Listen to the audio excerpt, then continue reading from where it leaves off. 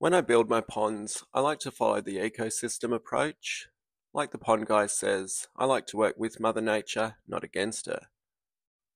In my ponds I have DIY filters. In these filters there are bacteria and microorganisms that consume waste products and help to purify the water. Inside the pond I have rock, pebble and plants, and these further enhance the ecosystem, providing extra surface area for bacteria and biofilm, and giving microfauna areas to hide. Throughout the year, sediments do build up. Inside this mold, detritus, whatever you want to call it, is lots of bacteria, algae, diatoms, phytoplankton, invertebrates, snails, worms, and other weird and wonderful things. All these strange little organisms are helping to break down and consume waste, and they also form a food chain. A lot of these little life forms are generally invisible to me, as they're too tiny to see. But recently I was contacted by a company, I'm just going to call it OPQPQ. I'm not really sure how to say their name.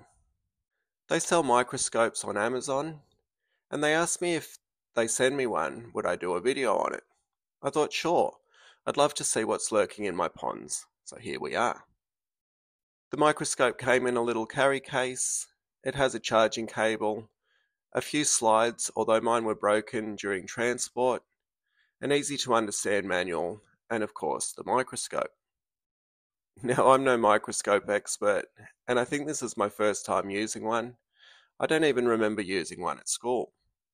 But I did like that the microscope has a decent sized screen that you can clearly see what you're looking at. You can also connect the microscope to your smartphone or computer and take photos or record video straight onto your device. And that made it easy for me to share some of the things I saw with you guys. I'm certainly not renowned for my videography, so this made it nice and easy for me.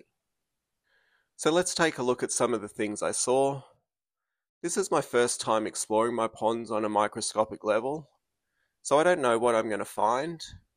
And I'd love if you know about this sort of stuff, if you could tell me what you see. So I started off with some mulm from the courtyard pond.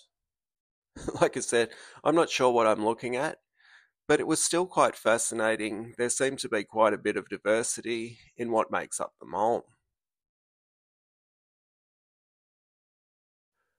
I then moved to an area with thicker coverage, and here I could see small things swimming around quickly.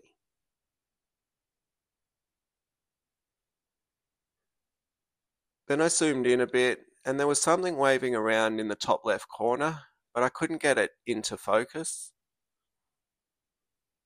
As I was zooming back out, this monster came flying in like Pac-Man and then vanished.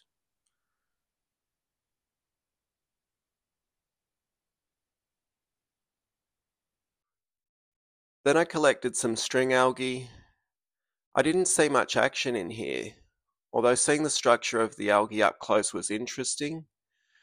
There was like an almost invisible energy or pulsing around certain strands. It didn't seem to capture it as well when I transferred it onto my phone as what I could see on the little screen. I've often talked about how I find string algae to be a problem that disappears over time as the pond matures.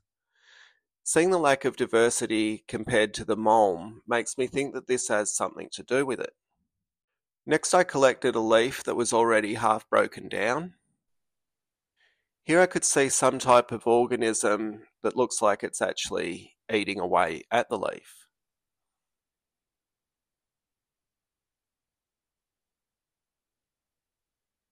While I was there, I also grabbed a piece of submerged milfoil.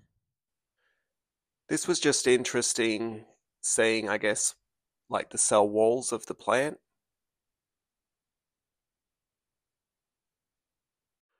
Lastly, I scooped up some crystal clear water. These critters were my favourite that I saw.